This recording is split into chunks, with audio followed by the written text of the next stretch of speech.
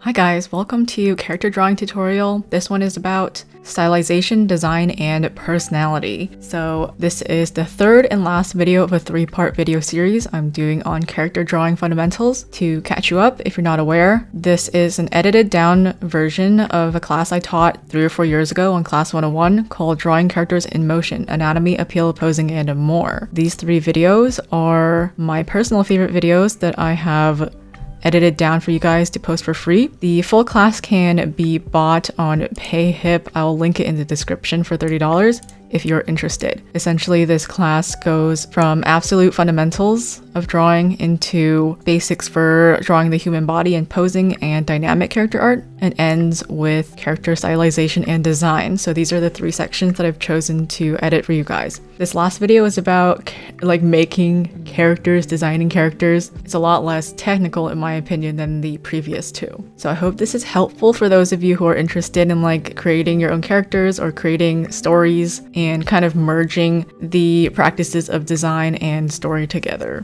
That is the goal here. So yeah, let's get to it. Hey guys, so today we're going to talk about proportion when it comes to character stylization. Here I've created a lineup of characters to show you how much variety there is when it comes to character design and character stylization. I've kind of ordered it from childlike to adult-like, but this is kind of a hand-wavy scale. The way I really ordered it was by head size. On the left, these characters' heads are a lot bigger, and it just gets smaller and smaller as we go down the scale. It's probably a concept you're very familiar with. I think basically every character designer you might learn from is going to be like a childlike proportion is where their head is the same size or maybe even bigger than the rest of their body. And as you get more adult-like, these proportions get a lot more exaggerated in the opposite direction. I would just like to look at Seraphine here. Seraphine from League of Legends, her proportions are kind of wild. 2/3 of her entire body is her legs. And something that I find extremely funny is that it's the same exact proportions apply to Suzaku from Code Geass here. If we wanted to make Suzaku more normal, his legs would probably have to be around this length, right? This is how we usually understand normal body proportions, but by extending his legs so far, it makes Code Geass really have an interesting style. And same thing with this old man from Up. He is down by the childlike spectrum, but if we took his head and made it like a normal human-sized head, it would probably be around here, and this is definitely not as interesting as how it used to be. And the head is not the only part that you can exaggerate. You can do it with any part of the body. For example, Gamagori here from Kill la Kill. His head is definitely really small in comparison to the rest of his body, but just look at his hands. His hands are twice or maybe 3 times the size of his head here. And so if you wanted to make Gamagori more normal, what you would do is make his head a lot bigger. And so he becomes a more normal human-sized man. And you would make his hands smaller too. But this is not such an interesting character design. We just made him boring. The reason he is interesting is because he is so exaggerated in these ways. And if you watched Kill la Kill, you know that the point of Gamagori's character is that he is huge. So even though he's not actually a titan size, they exaggerate him to be that size in order to really push the point that he is way larger than the other characters. And this is kind of what we want to learn to do. Speaking from personal experience, it's really hard for me to break away from drawing in this sort of spectrum here, in the complete normal human proportion spectrum. It's really hard for me to start thinking exaggerated. I don't want to make the legs 2/3 of their entire body. It just feels wrong to me. And I don't want to make the head a totally unbelievable size either, because some part of me thinks that if I stray too far from this normal spectrum here, then my art is going to become too cartoony or too unbelievable, and I'm someone who only wants to draw believable humans only. But that is a misunderstanding. If you look at these 2 comparisons here, this is a way more interesting cast of characters, just from a purely design standpoint, than Sailor Moon. Everyone in Sailor Moon kind of has the same body type, same proportions. They're all pretty girls, right? But in Howl's Moving Castle and Ghibli films in general, they really prioritize making a very rich and diverse cast of interesting characters that are all different from each other.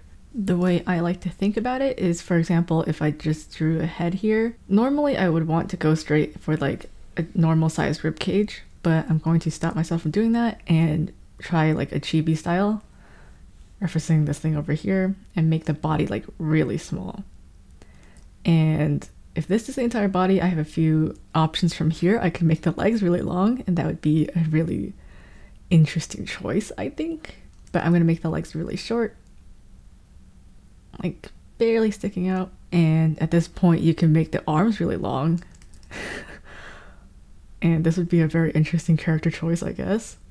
But let's just keep them really small for now, and make a very typical chibi. And so for the head, like within the head, you can play around with so many things. If I wanted to give this character like a bob haircut, this is kind of where I default, like putting the bangs straight down the middle and the hair ending like where the head ends. But what if I put the bangs way down here and the hair ends right there too, so it's like a bowl cut.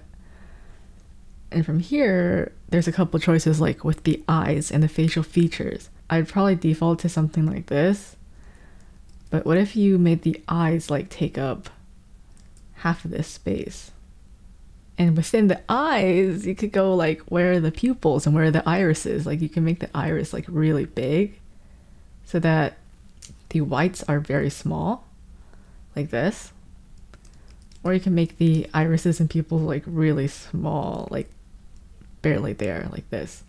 I mean, these are all ways you can experiment with this and create a really interesting and diverse cast of characters. For example, what if I went the opposite direction of this character that I just drew and I put the bangs like way up high and I made the eyes very big like this, and I made the irises and pupils really big too. This is kind of just like a Powerpuff character, isn't it? So by doing this and thinking about all the different ways you can exaggerate the different body parts and facial features of a character, you can start to get some really interesting results.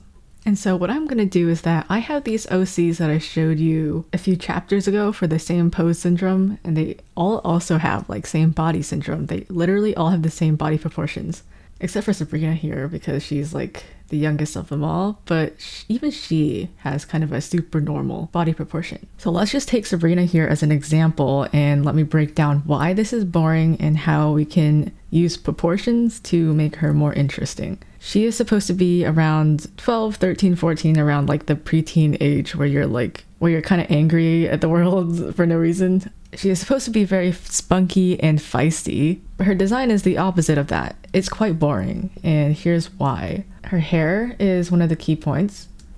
Her body here, her torso, and then her shorts, and then her legs. And these are all like exactly the same size. If we broke her down by like upper body versus lower body, also all the same size. She's basically broken down into like halves here and fourths of equally sized portions. And even her sword is basically the same length as like her upper body and her lower body. So these are all really super even. There's no statement here. There's nothing for us to focus on or latch onto. There's no like really big areas of rest and no condensed areas of details. So what we can do is play around with this. All right, so here I've blocked out a base, a very normally proportioned base. But from here we can start to make this more interesting. For example, her shirt and her shorts and her hair are all the exact same length. If we exaggerated one of these and made the others smaller, it would make the entire design more interesting. So let me just push the shirt because I think having a baggy shirt is going to really kind of push the edgy rebellious side of her. So yeah, a normal shirt would end here, which is where it does on her character right now, but I'm gonna put it all the way down here, like mid-thigh. And because it is so low, I'm going to make her shorts only peek out a little bit. And her sleeves right now are a really normal sleeve length, but I'm gonna push it maybe to like elbow, forearm length here. And this is already looking a lot more interesting than this one. Next is her legs. Her legs are basically the exact same length as these things as well. So what I'm gonna do is I'm gonna make her legs like a little shorter because she is supposed to be the youngest character in the cast, and it's just weird if she has the same proportions as the rest of them.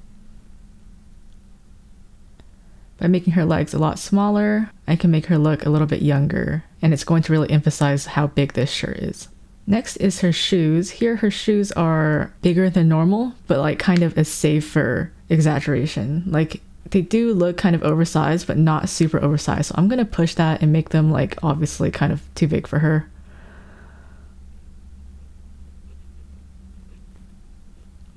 And next is her socks. As you can see here, her socks perfectly divide her legs in half. Like this section is the exact same as this section. So it'd be more interesting if we put it either really low or really high, but not halfway. Halfway doesn't say anything. It doesn't really tell us anything. So I'm just gonna put her socks like kind of low. And next we can work on her face and her hair. So her hair here is a very ordinary length. And so what I'm going to do is I'm going to exaggerate that. I'm going to make her hair like really long. And with her face, we can also choose where to put the hairline. Like we could put the hairline really low if we wanted, but I'm going to keep it at like a normal length here. And I'm going to kind of exaggerate how big her hair is. And even with the bangs, we have a choice with like literally everything that we draw here. With the bangs here, they fall right in the center of her face. And like I said before, if you put things in the center or make things very even, it's going to make a design that is too balanced and too boring. Of course, if you want a balanced and boring character, this is something you can do purposefully. But if you want to make an interesting character, a more spunky character, then you might want to exaggerate certain features. So her hair, I'm going to put it like all the way down here. And I'm going to make her hair like her entire body length. This is really going to help her silhouette. I think I kind of wanted her to have some sort of like diamond motif, but it doesn't come across at all. So we can start to exaggerate that diamond motif with her silhouette and making her hair extremely large. And next with her face, here she has a very normal like facial feature distribution, but we can start to push that. Like we can start to condense all of her features together like in one area. And leave a lot more space for her forehead here, because on a younger person, their forehead is probably going to be a lot bigger. And even with her hair here, I can kind of see it's falling straight down the middle of her face. You can kind of exaggerate that. Make it cover the majority of her face here. Here I'm going to pull up some reference photos of how her sword works, because I think I had a very interesting idea for how she would carry her sword. And we can do a lot of interesting things with that sword, you know. It's a very safe length, and so we can start to mess with that. And also these little straps here are going to help her have a more unique silhouette.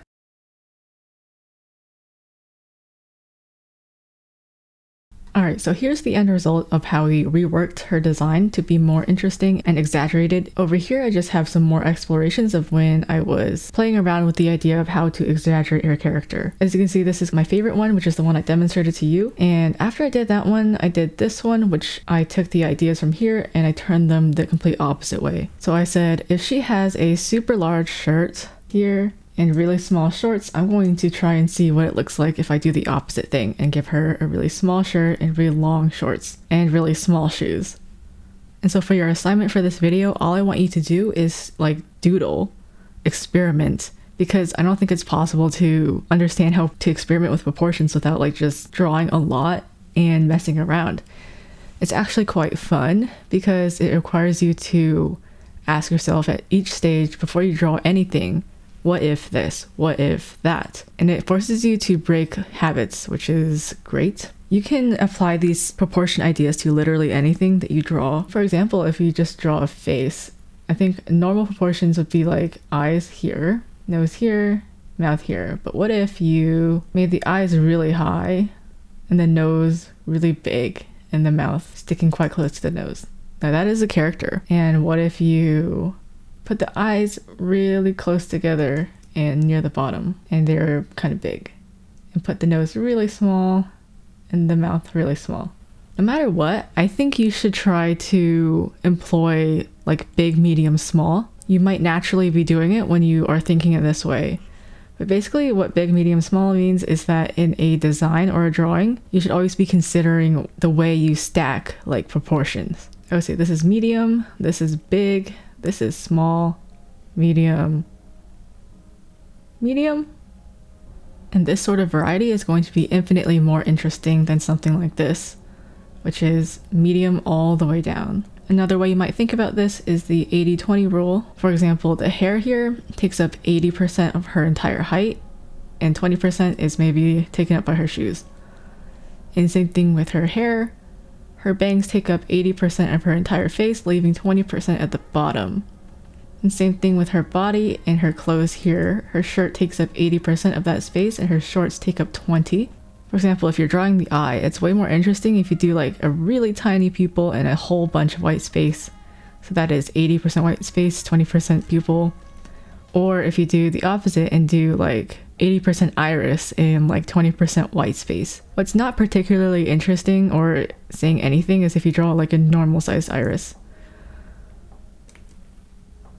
So yeah, your assignment is quite simple. All I want you to do is fill a sketch page with proportion experimentations. You can use an existing character you have that might need an update like Sabrina did. It can be quite interesting to do this with like an anime character who has kind of really super normal proportions. Or you can find people on Pinterest or whatever you want to use that have really interesting features that would be great for exaggeration. So it's kind of freeform this time, but it's important to experiment. And I'll see you guys in the next video. Alright, let's have a little chat about shapes and how to use them in character designing and character stylization. So if you've watched any videos or seen any tutorials on character design and shape, you probably have seen, you know, circles are warm and friendly, squares are stable and reliable, triangles are evil, or something like that. But I think in application, the better way to understand how to use shapes is that if you use a shape once, you should use it again somewhere in the design. And this is going to give you a sense of rhythm and a sense of consistency within the design. So what this means is basically if you have a circle here, Kirby is a circle, then you should have some other sort of circular shape in their design. And as it is with Kirby, literally everything else is circular as well. If you use it once, you should probably find somewhere else to use it and at a different scale. That's all rhythm really means. And so we're going to take a look at a whole bunch of examples. So this old guy from Up, clearly he is a square shape, and this square shape is used over and over again in his design. Right down to his belt, right down to his glasses. Everything in him is pretty much a square. And here we have Nui from Kill la Kill. And rhythm is something that can be found especially within like really fashionable characters who have a lot of details to their outfits.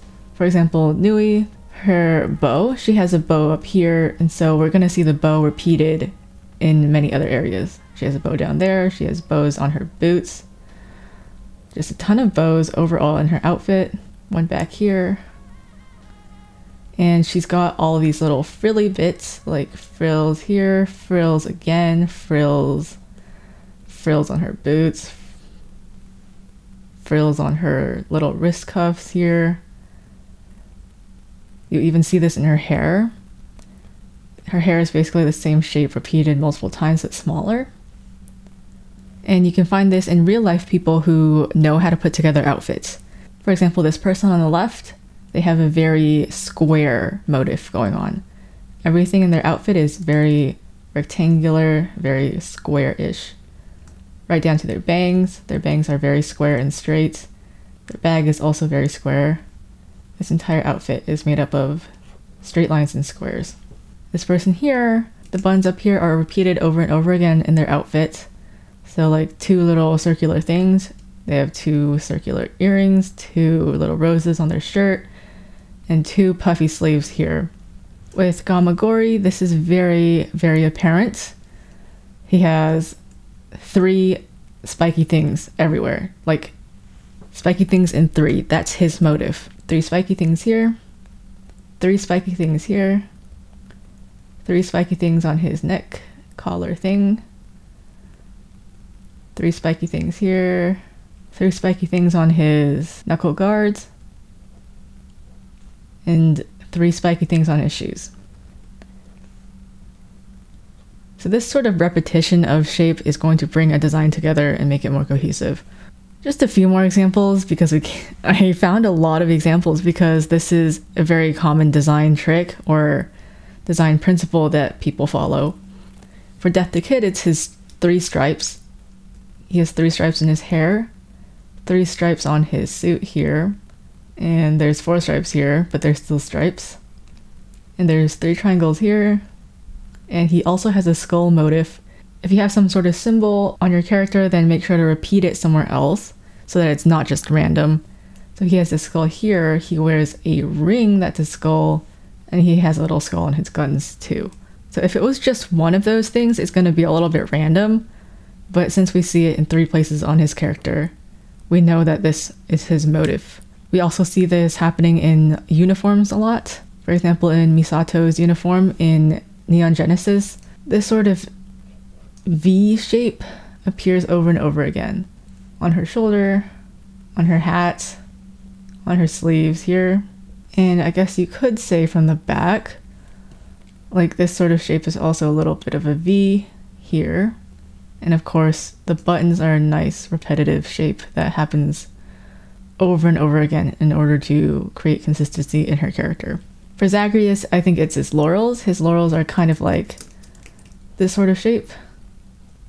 And they appear again on his sword. His hair is also like the exact same shape as those laurels, so that's a nice repetitive shape in his character. And we're going to see 3s a lot on him. For example, he has 3 skulls here, not just 1, there's 3. And he's got 3 skulls again on his belt. And even within his clothes, you can see the same shape being repeated over and over again in the folds. This sort of triangular shape that's like becoming smaller and smaller is being used in his clothes here. This is not necessarily a design choice, but it's like a way to create rhythm within a drawing.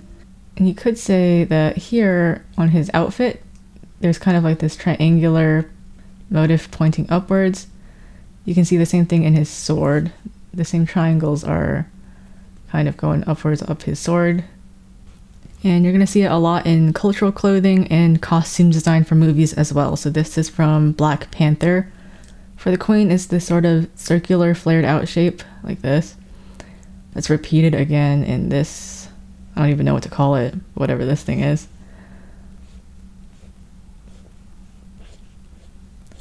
For Shuri, it's her beaded jewelry elements down her face and draping all over her body here.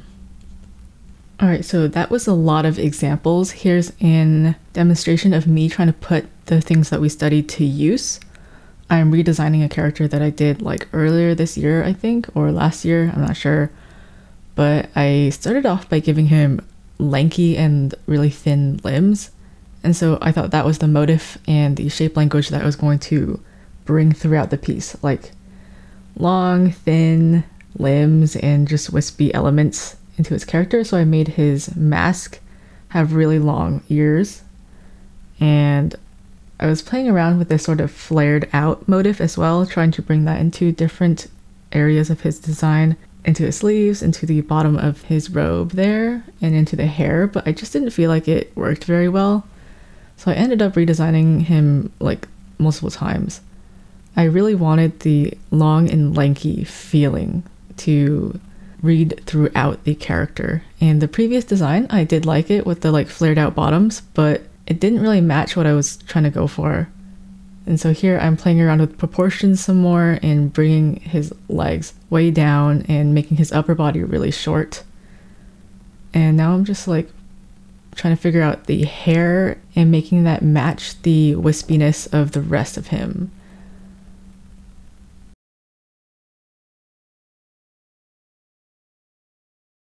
Here I'm just adding some additional elements, like patterns, in order to bring the whole thing together. And I added some wispy elements to his bracelet as well to match the hair.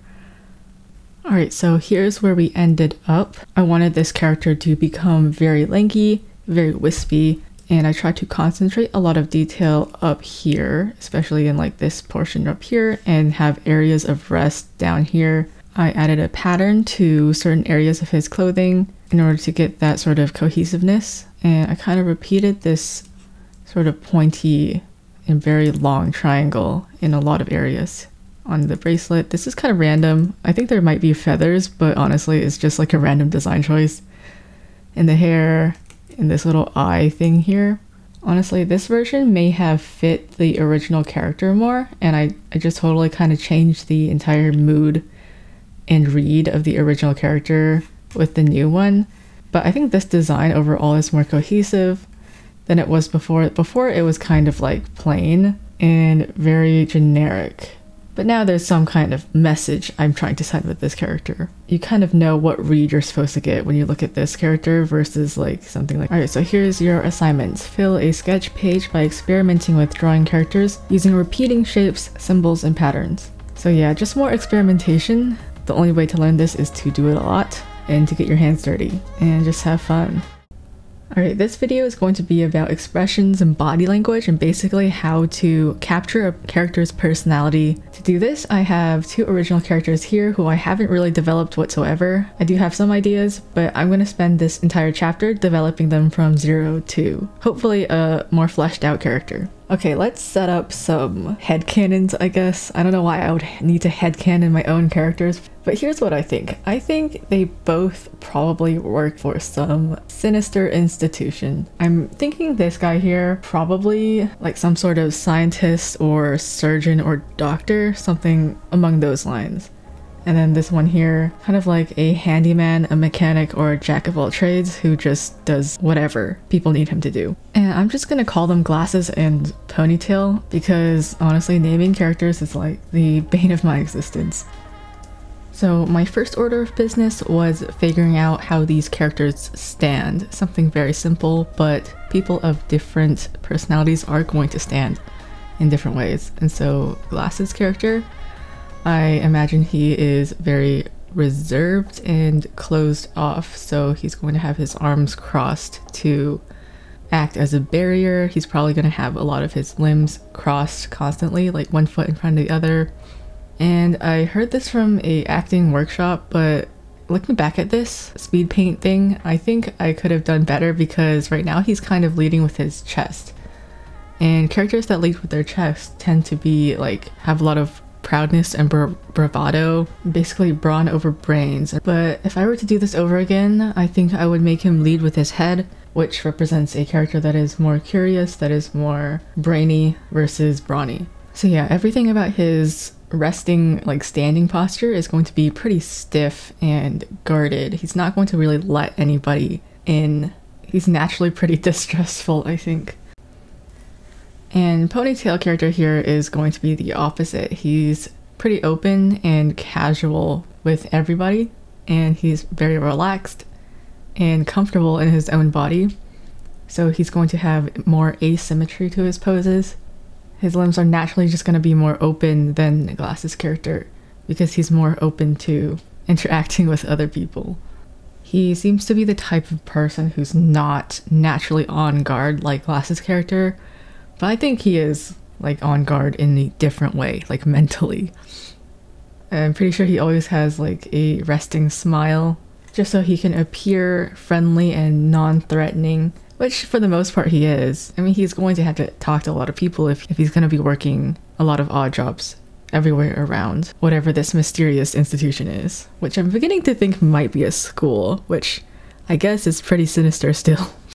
I decided to do sitting poses, and same kind of deal. Glasses' character is going to have a lot of crossed limbs. He's going to be on guard and kind of like protecting himself. He's probably going to have some sort of item in his lap because it makes him feel safer, like maybe a book or his bag or something among those lines. I mean, everything about this type of character kind of screams unapproachable. Please do not talk to me, you know. Meanwhile, Ponytail is going to be again the opposite. He's going to be pretty open and relaxed and have a lot of asymmetry in his poses. So here I have one of his legs like propped on the other. He's going to be kind of draped over the chair in a very casual manner. He's good at showing people that he is interested in what they're talking about. He is like probably an extrovert. I think if he had a choice, he would not even sit in a chair. He would probably like sit on the desk or sit on the floor. And here I have him turning over the chair. He just doesn't want to sit in chairs normally. He just likes to play around and be fun with how his physical body is behaving. Maybe he's a little bit too consciously relaxed, which in my eyes makes people like that suspicious. But you know what? If he wants to be like that, you can do you. Alright, next I explored different types of emotions on these characters, most namely like fake smiles or forced smiles. And for this glasses character, I think he will probably smile in a very sinister way, because I'm pretty sure he likes doing a lot of experiments that are a little bit questionable, and that's where he gets enjoyment from. And he also probably enjoys scaring people by smiling at them at very inopportune times. When a character like this, who's usually very straight-faced and serious and reserved, who usually does not smile, smiles at you, you know that there's probably something coming for you and that you should probably be on your guard. For a ponytail character, I kind of had a hard time like figuring out what would make this character fake smile, because I think he is a really go with the flow character who just like accepts what anyone is going to be saying at any time and finds amusement in like everything. And so I'm not sure what kind of situation would make him force a smile. I kind of went for like a uncomfortable smile, like if someone said a really bad joke, or if someone said something that goes directly against his moral stance but he doesn't want to say anything. So he's going to be doing his best to smile, but it's going to be strained, which I represented with like a little mark next to his mouth and under his eye and some sweat marks. And you can see he's facing the other way. He's trying to get out of that situation. Alright, next I went with a more genuine smile. I thought about what would make these characters smile for real. And for Glasses character, I think maybe he is caught off guard. Something surprises him and he just naturally smiles. I think smiles for him are very rare and very subtle. But when he does smile, it's kind of like a reward for whoever is seeing that. So I make his eyes go up at the corners a little bit and have a little bit of blushy marks there. And his eyebrows are going up as well, very subtly. And he starts to adopt a more open type of expression that you would normally see on the ponytail type character. And speaking of this ponytail character, drawing a real smile for him was not very challenging at all. I think this type of thing comes naturally to his type of character, so I tried to exaggerate it some more and make it so that he was extremely happy and very much laughing. So a really big mouth that takes up like half of his face, and the corners of his mouth are pushing his cheeks up, which are closing his eyes and pushing his eyes up. And he's going to be pointing at whoever made him laugh, because damn, that was a good joke.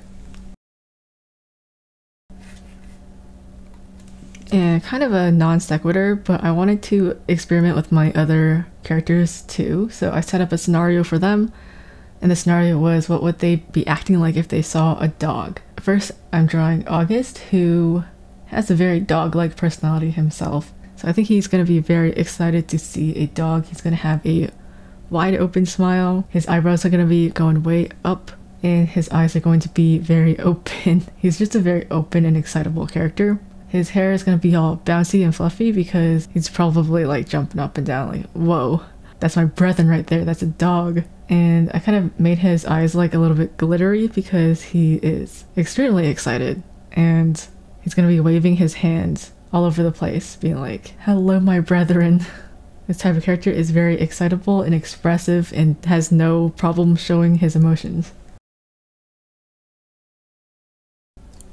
Next, I drew Emmy, who is kind of the opposite of August. She's kind of like a tough girl, and she's not going to want to acknowledge that she finds the dog cute, but she definitely finds the dog cute.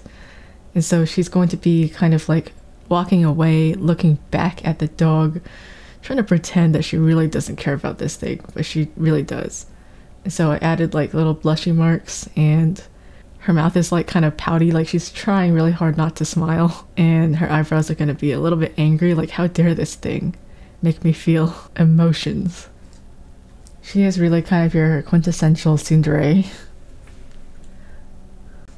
And lastly, I drew Benji, and his personality is kind of like, he is definitely stuck in his own world. He's listening to music, he's very tired, he has his hood up, he really doesn't want to acknowledge that the outside world exists, and he's probably just trying to make it to his next class or get his coffee without too much trouble. So I really don't think he even sees a dog at all. If he does see a dog, it's because he's looking at his phone and someone posted a cute picture of a dog on social media. That's the only time he's gonna see a dog. Alright, so that was kind of a look at how I explore the personalities of different characters and how they would act in different scenarios, from as interesting as seeing a dog to as normal as how they would just sit in everyday life. By exploring these very normal things, you can start to understand your characters a lot more. And here is the assignment or exercise for this video. Using at least 2 characters with different personalities, explore what their expressions and body language is like in different scenarios. So this is going back to designing in pairs. I think it's more interesting to compare and contrast how 2 characters behave, because no 2 characters are going to behave the same way. No 2 characters are going to express the same emotion in the same way. And of course, there's many different ways to draw emotions and body language. Here I have like 4 artists that I really enjoy, but they all draw emotions in very different ways. So for example, a more Western style, this is Epsy and this is Shi-Yoon Kim. Their styles tend to be a lot more realistic, and when they draw expressions, they're going to stick to the structure of a skull in the face. Whereas in anime and more cartoony styles, there's going to be a lot more exaggeration. So you can pick and choose what kind of style you want to go for and experiment. I think it's interesting to try out all of them at some point. Hopefully this is a fun one for you, and I will see you in the next video. Let's talk about clothing, hair, and accessories when it comes to character creation. This is like where I had my very first and most memorable art epiphany, like in my artistic career or artistic journey. And this is because when I first started drawing characters, and for a few years, up until summer of 2019, that's how specifically I remember this moment, I always drew characters wearing the same clothes. Like I would draw characters just wearing a t-shirt and unmarked pants like this, and this was like the only thing I would be able to draw a character wearing, and I didn't really see any sort of problem in that. This character is constantly just wearing t-shirts. Everybody in this sort of group shot is wearing a t-shirt and just pants of some sort. And even in this story, it's supposed to be historical. It's supposed to be set in the mid 1950s in America. That's a very historical and cultural moment, especially when it comes to fashion. It really just looks like I googled 1950s fashion and slapped on to these characters exactly what I saw on the front page of Google. And in summer of 2019, I distinctly remember realizing that you could put different clothes on characters and that there are a ton of clothes out there for you to draw. And so I started to put together a lot of Pinterest boards of like really specific fashion items. I remember getting extremely into shoes. You can see I started to get really interested in drawing like roller skates, ice skates, like little sneaker type shoes like this, and getting really into like the details of how shoes are made, because it was just so interesting to me to find this out. And I was really interested in like designing my own shoes and all the interesting shapes that go into sneakers and basketball shoes like this. So this entire phase of art, I think for me, was just realizing that there is so much fashion out there that I didn't know existed. And if you're a fashion conscious individual, this might all seem extremely obvious to you. But for someone like me who just wears the same hoodie every day, it was not obvious. It was like a huge revelation to me. And so this is just me talking to you if you're a person who is like me and does not pay a single mind to what people in the real world are dressing like and wearing, to maybe get into fashion. You should get into research and specificity, which means that when you create a character, really think about what they're wearing, why they're wearing it, and how they're wearing it. So for example, these characters here, they're supposed to be stereotypical like anime characters that live in Japan, and so they're gonna be wearing Japanese uniforms. But there are a lot of Japanese high school uniforms out there, and so you had to do research So when I was like drawing this story, I looked at a lot of different uniforms, and what I realized is that this type of uniform is called the gakuran, and it is the most traditional type of Japanese uniform. And this type of uniform for boys is usually paired with like a more traditional sailor type uniform for girls. And high schools in Japan that are trying to be more modern are starting to lean away from this sort of uniform. They're starting to go with collared shirts and ties and blazers rather than this sort of boxy button-down shirt. And once I had that figured out, I kind of thought about these two character types. He's going to be the class president. He's going to want to be very neat and pristine. And so he's going to wear his uniform in a very orderly and perfect way. A more rowdy and delinquent-like character is going to wear the uniform wide open, have his shirt untucked, and probably have his buttons misaligned. However, in the comic version, I did end up going with a more Western type of uniform with the blazer and the tie, but I still stuck with having some specificity. For example, the more laid-back character is going to be wearing a hoodie under his blazer. He has his shirt untucked, his tie is very loose. Meanwhile, Mr. Perfect here has everything under control. His tie is all perfect, his shirt is tucked in. I think these two are just a good demonstration of how two characters can wear the same uniform in very different ways to express aspects of their personality. Alright, so let's do an example and talk about designing the looks of these two characters. So I've put together these boards to brainstorm what these characters would be wearing and what kind of things they would be carrying on their person and their day-to-day life. Okay, so I've gone ahead and done some outfit sketches for Mr. Glass's character here, and the way I like to think about it is like in layers, and I like to think about their daily life and what kind of clothes they wear at what stage of their day. So for example, here this is like streetwear, what he would like wear on the commute to work, just like outside. It ends up being like a long trench coat, and he likes to carry an umbrella and briefcase with him. I think he likes to carry an umbrella because he likes to always be prepared. And I think his general dress for work anyway is probably very like academic and old school. At work anyway, I'm pretty sure this character would really like to be taken seriously, so he dresses in a very formal way. And so I put him in like a sweater vest over a button-down shirt with a tie. And these are dress pants and dress shoes. And he also has a wristwatch. I think he exchanges his trench coat for a lab coat, and this is just like me layering a lab coat over this outfit here. If he were to add another layer to that, it would probably be like some sort of rubbery apron.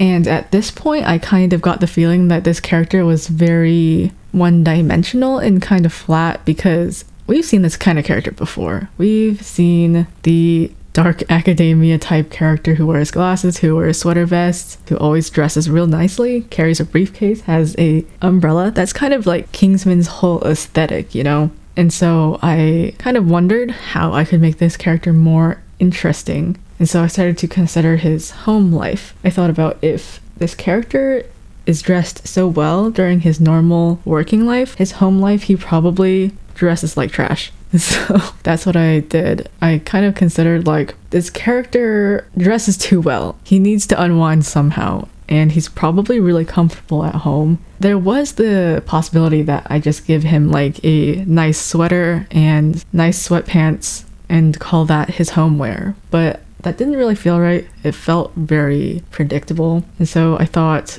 I would never put this character in shorts. And so I put him in shorts. And when you're drawing like t-shirts and sweatshirts and hoodies, try to think about like what is on this piece of clothing. It's really easy to leave it blank, but if you think about all the hoodies and t-shirts that you own, there's probably a story behind how you came to own that thing. For example, if it was from middle school, if it was from high school, if it was from a club that you joined or a store that you really like to patron. And so I like adding little details like that. And I also think at home he pushes his hair back. I don't think he actually likes having hair in his face. He just styles it that way during work because it looks good and it looks formal. But at home, he's probably gonna ditch that.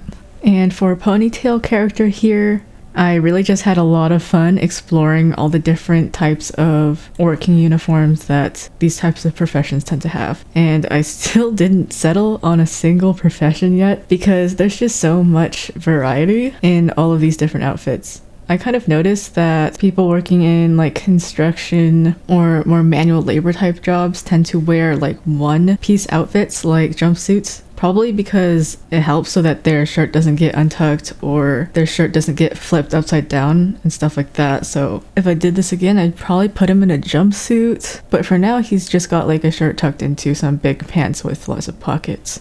And I just had some fun like experimenting with all the different types of outfits that people working in manual labor tend to have. So like big gloves, goggles, tool belts, and then just like Glasses' character, I went ahead and thought about what his streetwear would look like. I think he'd be the leather jacket kind of guy, or like an old Letterman jacket or something like that. And then like home life, the notorious blank sweater. I think like blank sweaters for guys is actually really common, and this guy has like no taste in fashion, and so I think a blank sweater for him is like pretty fitting. But then the same thing with the Glasses character came up. I was like, since I made the Glasses character so cleaned up in working life and trashy at home, and so I thought, what if this character works in all these manual labor jobs, but he actually is the son of a really rich family, or actually the boss of the entire institution, and he's just like doing some undercover boss shit. And so I was like, what would this character look like if he cleaned up a little bit? And you know, kind of had a hard time with that because I never even tried to think about what he would look like in formal wear. Looks a little weird, but it does introduce an interesting dimension to his character. Like if he had the resources to dress like this and instead he chooses to work manual labor, there's got to be an interesting reason as to why. So yeah, this is a pretty fun exercise to do if you're creating characters for the first time and you want to explore their look. Basically think about a day in your character's life and then consider what they'll be wearing when. When it comes to hair and accessories, the thing to think about would be like what this character prioritizes. Like, does this character care about how their hair looks? Do they get it dyed and groomed properly, or do they just like comb it and go? For Mr. Glasses here, he doesn't give two craps about what his hair looks like at home, but when he goes out, he wants to look good, so he will style it. And for a Ponytail character here, I really don't think he cares about his hair whatsoever, and he's probably letting it grow too long. He's been too lazy to get it cut, or it just never crosses his mind to, and so he ties it back. But hair can also be a huge like design choice. Hair is just a shape, and this entire chapter is about character creation, not character design. So like, for example, we did all these outfits here, but the design of these characters is still quite boring. If we were to focus on the design aspect, we would be focusing on making these characters more visually fit their personalities, but these are like two different subjects, so figure out one thing at a time, and slowly these things will start to mesh into the character in your head. Very simple assignment for this one: draw a day in your character's life in outfits and accessories, and or special occasion outfits, whichever kind fits your character the most. I know that my demonstrations and explanations mostly fit like real life type characters the most, and does not really cover like fantasy wear or super cultural settings. But I think you pretty much get the gist of it, right? I would really advise you put together like a board of reference first for all these outfits and accessories and just the general vibe of your character before attempting this, or else like your visual library is gonna just fail you right away. Okay, have fun with this one, and I will see you in the very last video of this chapter, which is about character interaction. Okay, let's talk about character interaction. This is one of my favorite things to draw and to brainstorm about because it's like the prime way to play around with characters' personalities and how characters interact in fun ways. At the time of making this video, actually, the shipping dynamics thing is picking up again on Twitter, and I just thought it was like extremely funny timing because this is kind of exactly what I want you to think about. When you approach character interaction, you have to really think about the dynamics between the characters that are interacting. And while it might not always be a ship or romantic, this sort of breakdown is great. Like this type of like tropey understanding of what two characters are to each other and how they behave in relation to each other. It's going to be what makes your interactions very interesting. My favorite example from my art is probably this Haruhi fan art. it's really easy to do like character interactions with fan art because these are characters that have a very established personality, have a very established like story with each other, so it's easy to draw them interacting because we know and can predict what kind of scenarios they would get into and how they would behave with each other. And so with Haruhi, Haruhi is the leader of this group, so she is going to be the like tip of this triangle here.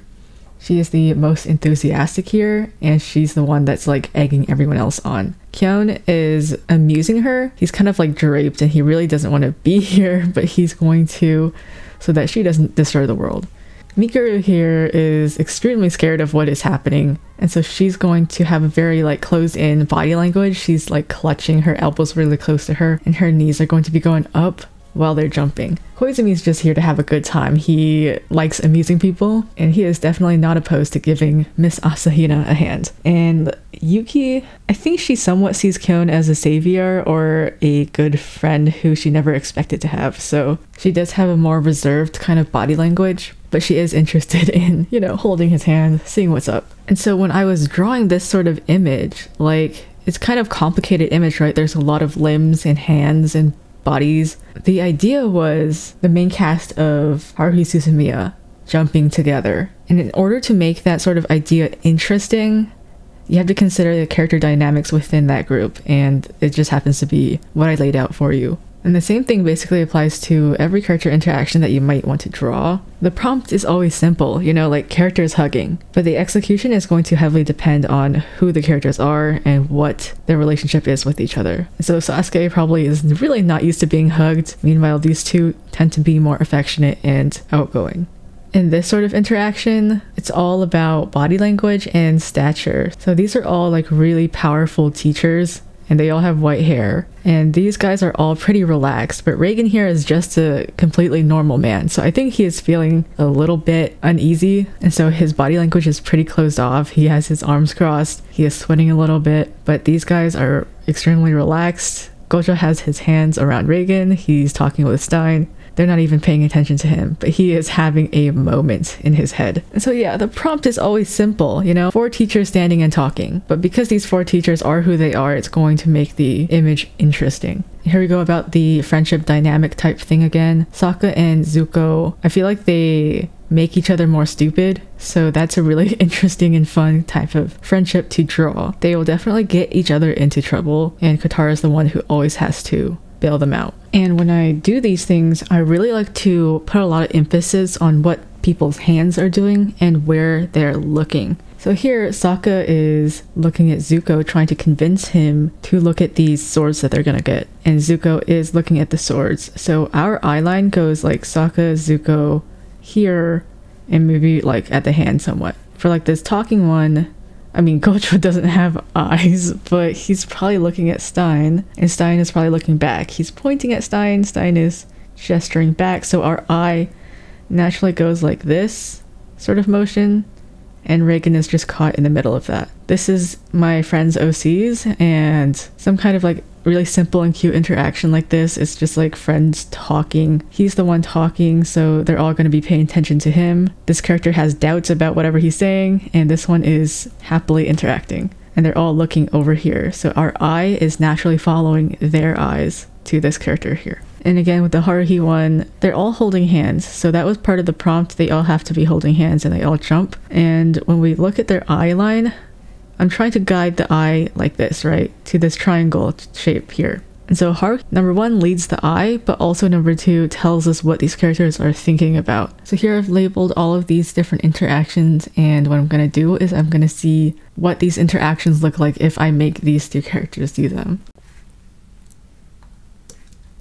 So yeah, I went ahead and did that. The first one was hugging, and I really tried to imagine what the relationship between these 2 characters are, because I understand them separately, but I don't know who they are to each other. So I had to think really hard about, like, are they co-workers? Do they just know each other at work, or are they friends outside of work? Are they friends at work? Are they roommates? What exactly is the relationship here, and how do they interact with each other? And I kind of came to the conclusion that the glasses character, his stereotype is like a mad scientist, and he is reserved. I don't think he likes being hugged or touched normally. And so if you tell Mr. Ponytail you gotta go hug him, he's going to try, but Glasses' character is gonna be like giving him subtle messaging to do not even try to touch me or you will get hurt. And then I tried out another version, like what if Glasses' character was initiating a hug? Under what circumstances would he do that, and what kind of hug would that be? And I came to the conclusion that it'd probably be like a very spontaneous sort of thing. Maybe they're like doing an experiment together and something actually worked for once, and Glasses' character gets really excited and starts to shake Ponytail, who was not ready for that. So I think their dynamic is that Glasses' character scares Ponytail a little bit. He's kind of finicky and doesn't like being messed with or touched or interacted with, but when he's excited, he will unleash all of his excitement upon Ponytail character. The next one is like jumping together. This one was really random. I do not know why these two characters would jump together like the Haruhi characters would. So maybe like they're taking a picture and they're being forced to hold hands and jump. I really think that the scientist character is just gonna stand there stiff like a board, and Ponytail character is going to try to jump, but he's kind of being held down by this immovable rock.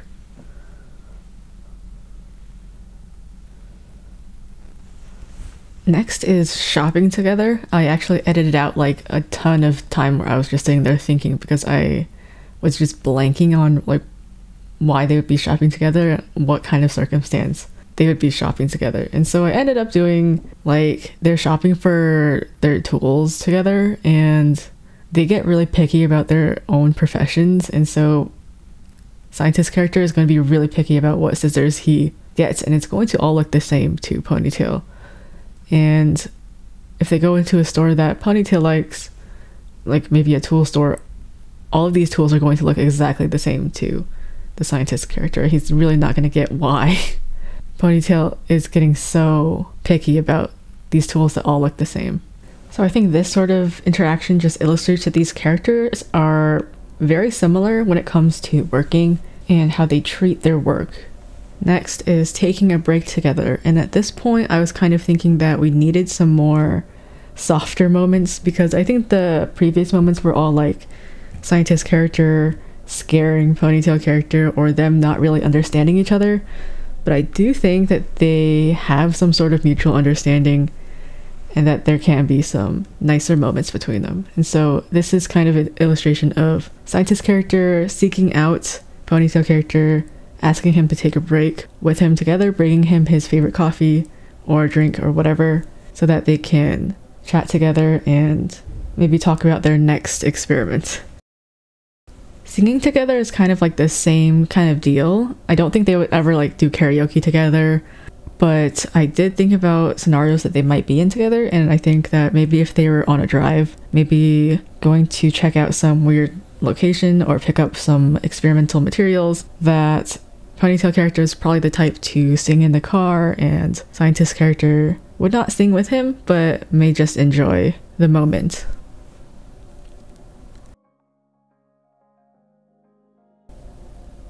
Alright, so we did 5 different types of interactions for these two characters. As you can see, they're very crude and messy and not cleaned up at all. But when you're doing these types of explorations, I think you should concentrate on the interaction and the story aspect, instead of getting super caught up in like if you have the correct fundamentals or if you have a perfect style. Doing character interactions is foremost about figuring out the story moment that is happening with these two characters. That is just a very long excuse for me not having time to draw really good drawings, but I think there's something funny about how crude these are.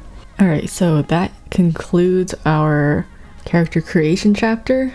We took these two rando characters that I really had no story for whatsoever, and we explored their different body languages, their different expressions, what kind of outfits they wear day to day, and what kind of interactions they have with each other, and what kind of relationship they have. This was pretty fun for me. I hope it was interesting to follow along.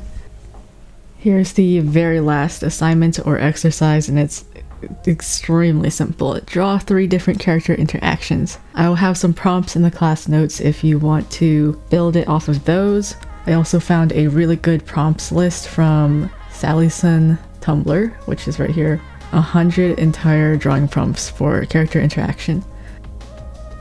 So yeah, have fun with this one. This is the last lesson of the entire class, and I will